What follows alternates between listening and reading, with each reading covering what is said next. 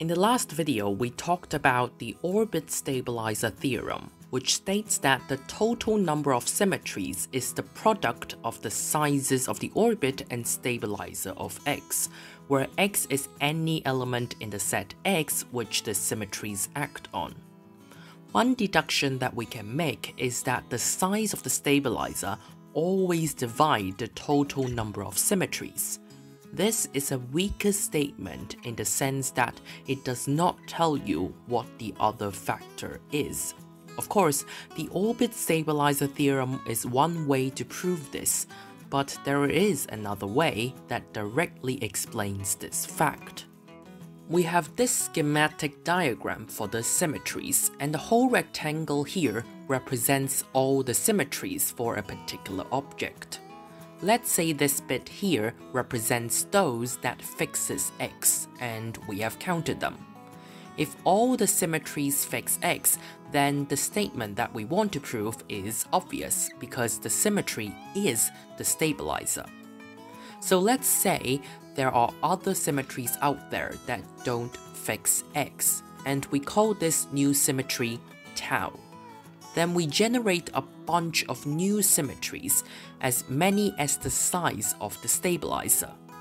These new symmetries are all compositions of a symmetry sigma and tau, where sigma is any symmetry in the stabilizer of X. Then pick another symmetry we haven't counted, say tau prime. Then again, we generate a bunch of symmetries in the same way as before. Repeating this process, we will eventually tile up this large rectangle.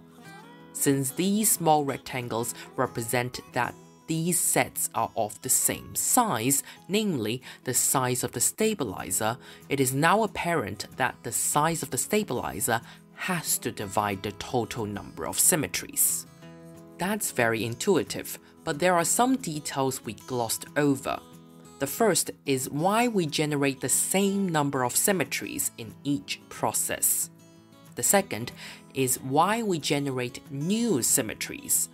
This can be further branched out to why these symmetries generated not already in the stabilizer, and why these generated symmetries are mutually distinct from each other. Okay, so for the first detail, we want to know why these generated symmetries have the same size. This just means that these rectangles are of the same size. This process could have generated rectangles like this mess, and we don't know at this stage.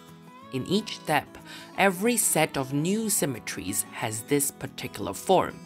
So let's say we pick two elements, sigma and sigma prime, from the stabilizer, and compose it with the new symmetry tau that we found.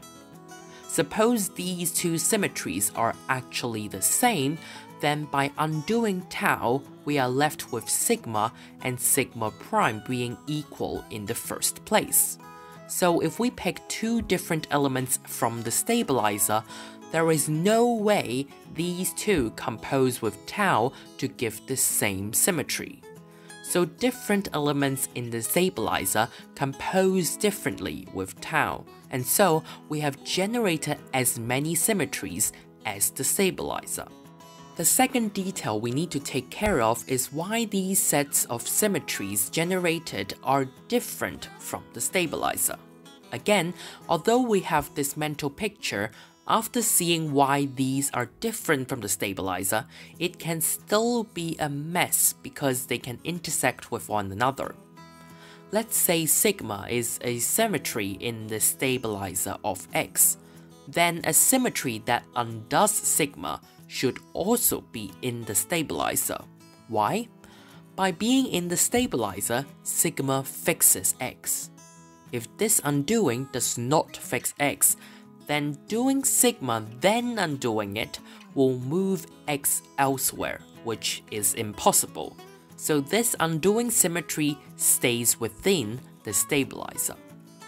This means that somewhere in this blue box there is a symmetry that is equivalent to undoing sigma first, then do the symmetry tau, because this undoing symmetry is inside the stabilizer as discussed earlier. Suppose this symmetry in the blue box is also inside the green rectangle, then we add sigma in the beginning of the symmetry sequence. This sigma surely is inside the stabilizer. Doing something that fixes x, then do something that also fixes x, definitely fixes x. So this symmetry, whatever this is, must be in the stabilizer. But look more carefully on what this symmetry really is. If we do sigma, then undo it, this is the same as doing nothing. And so, this symmetry is tau all along. But this shows that tau is inside the stabilizer of x. But we deliberately choose tau so that it is not inside the stabilizer, so we have achieved a contradiction. This means the initial assumption that undoing sigma then do tau being inside the stabilizer is rubbish. So these rectangles do not overlap with the original green one. The last detail we need to look into is why these symmetries generated are all new, different from one another. That would mean this mental picture is a correct depiction, with all rectangles separated from one another. Again, we need the fact that if sigma fixes x, then undoing sigma also fixes x. Then somewhere in this yellow box, there would be a symmetry equivalent to first undoing sigma, then do tau prime. This is because, again, the undoing symmetry is inside the stabilizer. We want to prove that it is not inside the blue rectangle. Again, we suppose what we want to prove is false and arrive at a contradiction somehow. Suppose there is an overlap between the yellow and blue rectangles, which means that this symmetry over here is somehow the same as another symmetry zeta then tau, where zeta is just some other symmetries in the stabilizer of x. We then apply sigma to both symmetries. Since both symmetries are the same in the first place, doing the same thing to same symmetries yield same symmetries. For the left side, we use the same trick and see that this is tau prime. For the right side, we notice that sigma is also in the stabilizer of x. And again, composing any two symmetries inside the stabilizer should also stay inside the stabilizer. So this symmetry is a composition of a symmetry in the stabilizer, then tau, which means this symmetry here is still in the blue box. But notice that this is also equivalent to tau prime. But tau prime is not in the blue box in the first place. Tau prime is something we haven't counted before. So again, this is rubbish. And all of this is because we believe there is an overlap somewhere between the blue and the yellow rectangles. So that means no overlap between all rectangles. This is an insane amount of effort and rigor to justify this rectangular tiling proof. But the stabilizer of x is not the only subset of the group of symmetries that has this property. Why? Let's look back again at the three details we have gone through. For the first part of the argument, we haven't actually used any properties of the stabilizer. In fact, these rectangles generated must be of the same size whatever set of symmetries we take from G. For the second part of the argument, we actually used some properties of the stabilizer. We first used the fact that undoing a symmetry in the stabilizer stays inside the stabilizer. So let's just point that out because it is important. And over here on the right side, we used another property of the stabilizer. Doing any two symmetries inside the stabilizer is still inside the stabilizer. In fact, combining these two, we get that the identity is in the stabilizer, because the identity is the same as first doing sigma, then undoing it. And by this first property we discovered, undoing of sigma is itself inside the stabilizer. And by this second property, this sequence of symmetries, which equals the identity, is also inside the stabilizer. Now let's see if the last part of the argument gives us more properties of the stabilizer. This bit is really the same, so no new properties found here. And here, we also use the property that composition of symmetries stay within the stabilizer, which we have also discovered before. So this means that these three properties of the stabilizer is crucial to the entire proof. But are these properties only enjoyed by the stabilizers? In other words, if I say a subset of symmetries H enjoy these properties, must it be the stabilizer of X? Not necessarily. But what we know is that proving this only requires these properties. So if any H fulfills these properties, then the size of H also divides the size of the whole group of symmetries.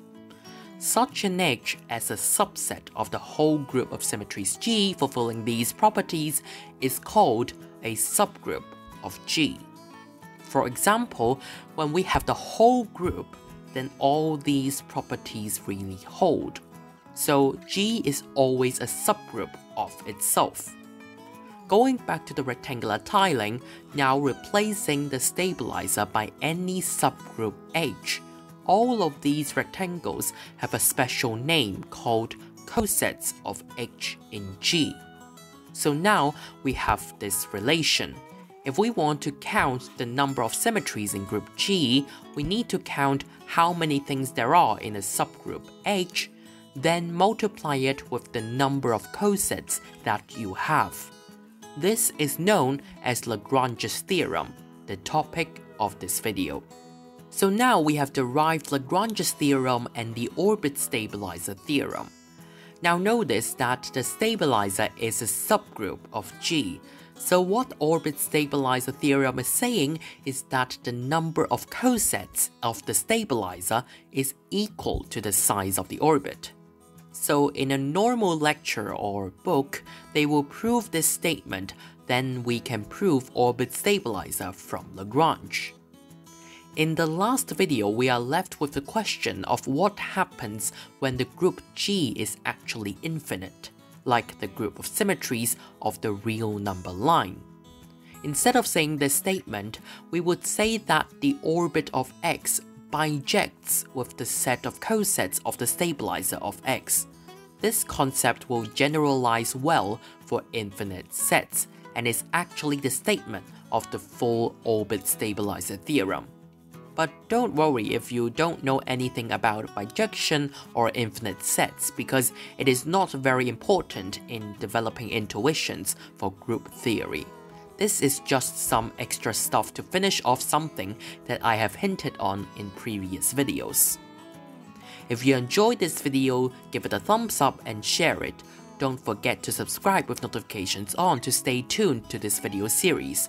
See you next time!